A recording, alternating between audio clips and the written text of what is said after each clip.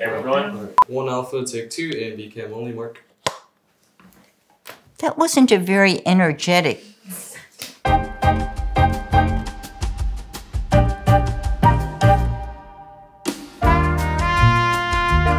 Welcome to my Connecticut kitchen. I'm Dorie Greenspan, and I'm a cookbook author. It seems that I've lived most of my grown-up life in New York City, here in Connecticut, and for the past 20 or so years in Paris, France. Sometimes people will say, oh, you've got 3 houses. And I think, I have 3 kitchens, because it's everywhere I am. The kitchen is the most important place for me. Today we're in Westbrook, Connecticut, which is along the Connecticut shoreline. I didn't even know Westbrook existed until we bought this house. We were coming up weekends, and I felt like I was breathing differently to be here. I've written some part of every book here, and I find this just the best place for me to work. So this is the dining room, and looking out is my desk and my kitchen. So this is the ideal spot for me. I can be in the kitchen working. If I have an idea, I can walk right over to the desk and tap it out. If I'm at my desk and working and it's not going well, which happens, and I say, oh, I can go bake. I'm gonna make my French vanilla sablé. This is a classic French cookie. So when Michael and I got married, we made a deal. I would cook, he would clean. He had experience cleaning. I had no experience cooking.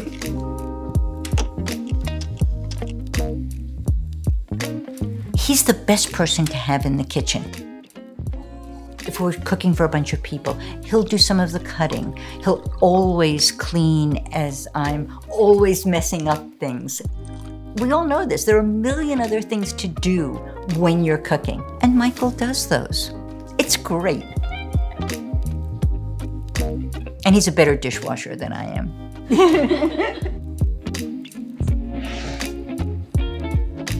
When I'm working on a cookbook, I try to start with a list, my dream list of all the things I would love to see in the book. And then I never seem to follow the list. I know about how many recipes I want, and I always have the chapters listed, but I don't always pay attention to those either. I probably could be more productive if I paid attention. Books for me kind of grow organically. I get excited about something, or I'm traveling and I see something and think, oh, maybe I could turn that into a recipe. I work kind of by inspiration.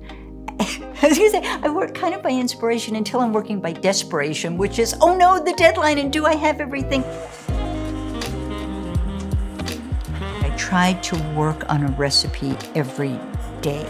When I'm not working on a book, I seem to be baking every day anyway.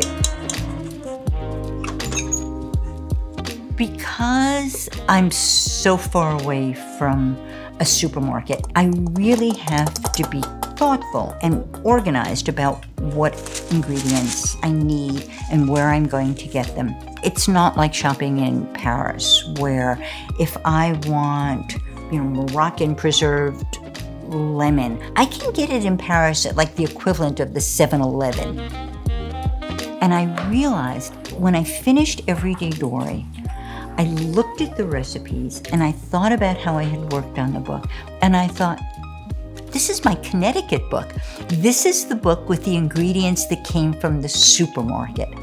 I was pulling, coaxing, trying to get the most flavor out of every ingredient and to use every ingredient in the most imaginative way that I could. When I said, oh, I'm buying all of these ingredients from the supermarket, a friend of mine said, now you're cooking like all of us.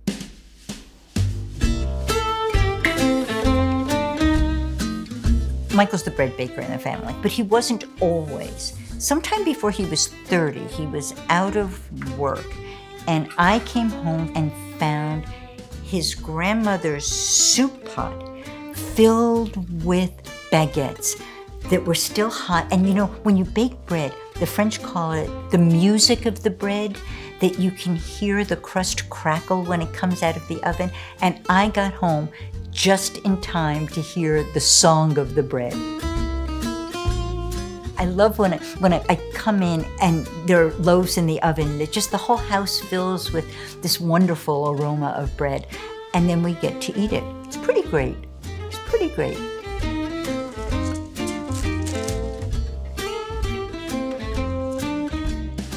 I love tools. I have way too many. But do you know how when you're working and you grab the right tool for the right job, I sometimes just take a moment and think, this is really nice. Something as simple as a spatula, a silicone spatula. I have a few of them because if ever you find something good, buy more than one. They have this lovely round, narrow handle. And so when you're working, you're often, scraping something or you're stirring, and you want this to be able to move around comfortably in your hand. They also come in baby size. It just makes me happy to look at them. I have what I think of as a wardrobe of cooling racks. You can't have too many cooling racks, and you need at least 3. Here are some of my favorites. This is a really old one. It's a French one, and the grid is kind of narrow.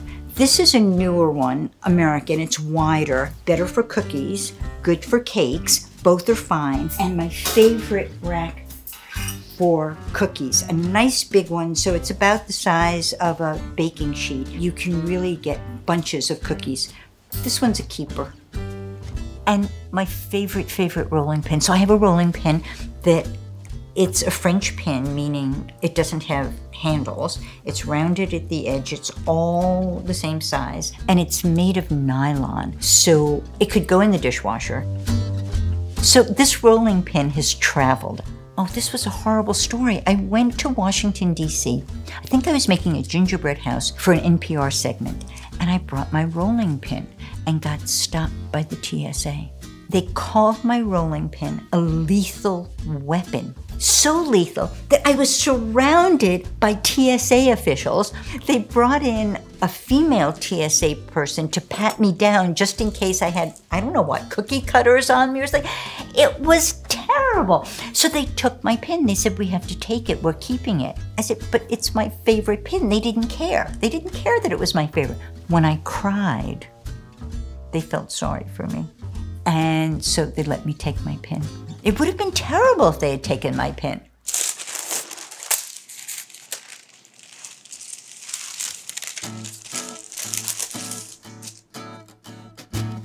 So sablé is a French word. It means sandy, which is not the prettiest word for food, but it describes how a shortbread, when it breaks, there are these little crumbs like sand.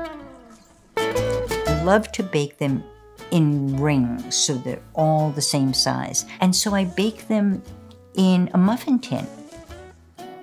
And I like to sprinkle it with sanding sugar. So I think inspiration comes from everywhere.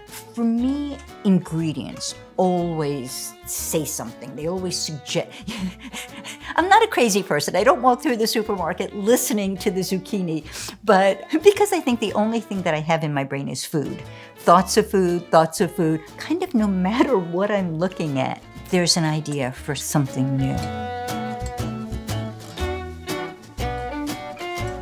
The muffin tin keeps them from spreading, gives them just a little bit of height, a beautiful brown edge, and this gorgeous texture.